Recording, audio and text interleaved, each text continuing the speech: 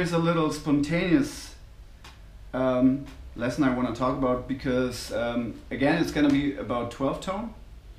That's going to be a little bit of a theme now. Now we got all the intervals out of the way. I'm going to be talking about that concept quite a bit. So I said last time, the first time I wrote a 12 tone row was the fatal self-inflicted disfigurement one. But that's not entirely true. First thing that happened was the following accident, kinda. So I remember I was in the first music school with my first classical teacher, and for some reason I showed him this riff, and that riff is in Drifting Further, by the way. And I don't know, he really kind of motivated me. His name is Erich Schneider, by the way. I wanted to just put that out there because I'm thankful to what I've learned from him. And he told me, I think you're writing a 12 tone row here. It's not a 12 tone row because it doesn't stick to the rules, because I am repeating notes, but it has all 12 notes in it. So yeah, he kind of showed me each note that was there, and it showed me that it was all the 12 notes, you know. So yeah, it's this little thing here.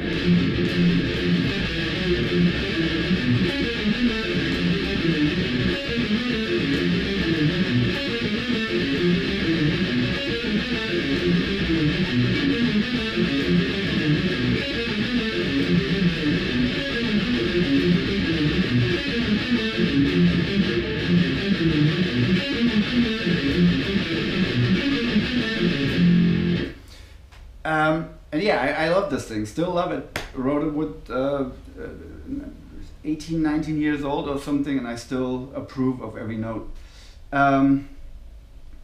Thing is, yeah, I did not think about 12 tone at all. I didn't know about that concept. As I said, Mr. Schneider, he told me about that. He told me about the presence of this concept. Again, I would think I got inspired by, yeah, listening to bands like Sappho that are chromatically really dense. So I try to always, if there's something nice sounding, I always want to negate that. And if you're using chromaticism, you're going a half step up or something, sometimes you get the opportunity to negate something. So I guess this is how it works. So what I was thinking about, I can tell you maybe. So we've got this thing. So this is 1, 2, 3, 4, 5 notes. I don't want to bother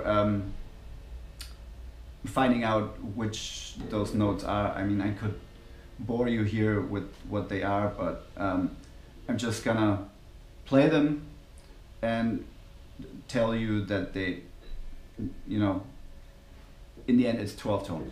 Anyway, so this little motive here is the first concept should be pretty clear. When you see this, it's one of these. So that's my motivation, basically. That's the, yeah, motivation. So that's the motive here. In the beginning, again, it sounds kind of lame, you know. That sounds kind of, yeah, that is kind of major. So here's exactly what I'm saying. I'm using something that sounds kind of happy, and then I'm negating it with the next thing, which is the 9, the minor 9. So that to me is it just sounds interesting. And these notes are 1, 2, 3, 4, 5, 6. 6 notes already.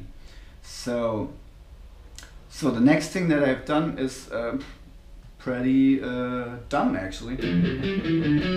Now I'm moving this whole thing a tritone up.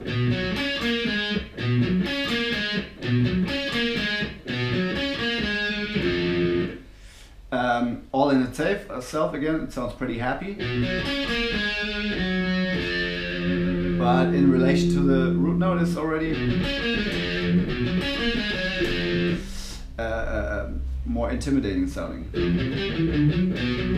Okay, so here you see the first time where I'm actually repeating a note, which is not what Schoenberg originally intended for a 12-tone row. You know this, I'll call this one, this B flat. Yeah, this B flat here is being repeated. But it definitely gives us 1, 2 more notes. Yeah, we didn't use that one as well, so 3 more notes. Yep, and also a 4th new note.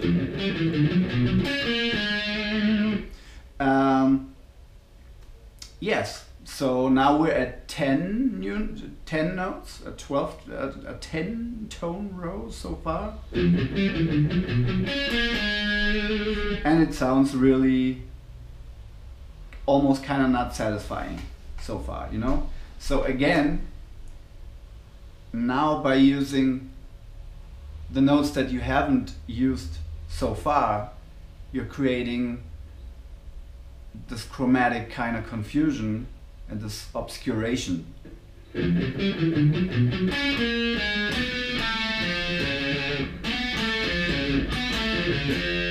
Yeah, the funny thing is the last few notes are basically in a whole tone kind of relation to the root note.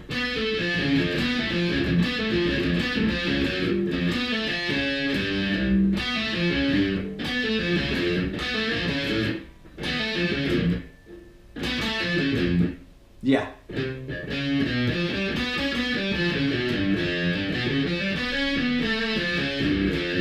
Exactly. So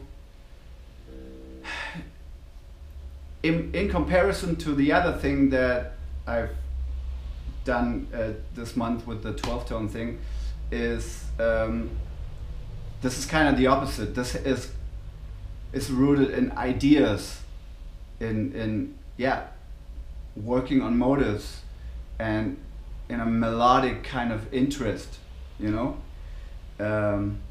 Whereas the collective 12-tone row was an experiment, it was random notes, and yeah, I won't use that. For me, there goes more care and more thought goes into it. So anyways, so far it sounds kind of unsatisfying, and then I'm pulling it back, you know, into the realm of, I don't know, cool scales.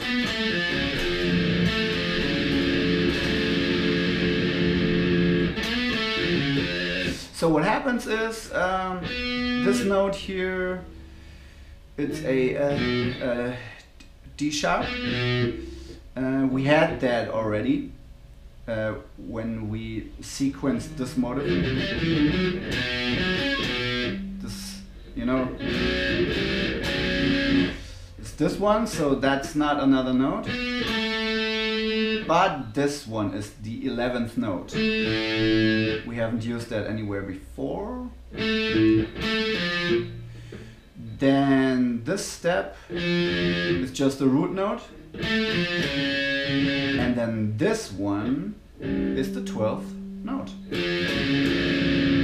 And the last note is basically the 6th to our root note.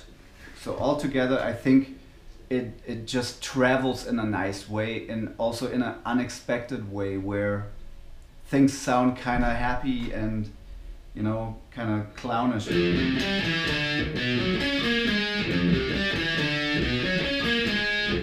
So this was basically all the nice connections, and now I'm filling it in with the kind of evil notes.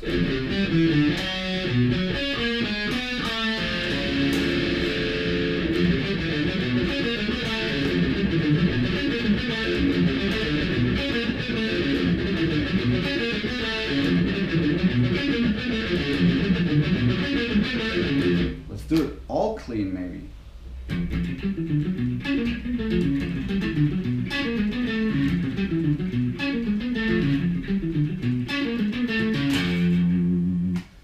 So yeah, I'm repeating 3 notes.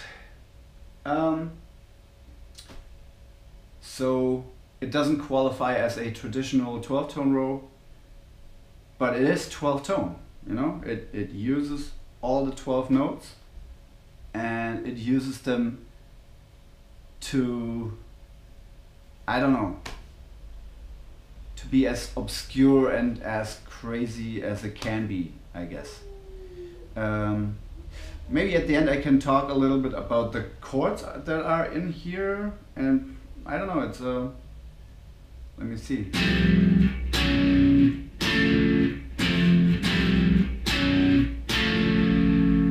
Because at the end, that's kind of a augmented kind of thing.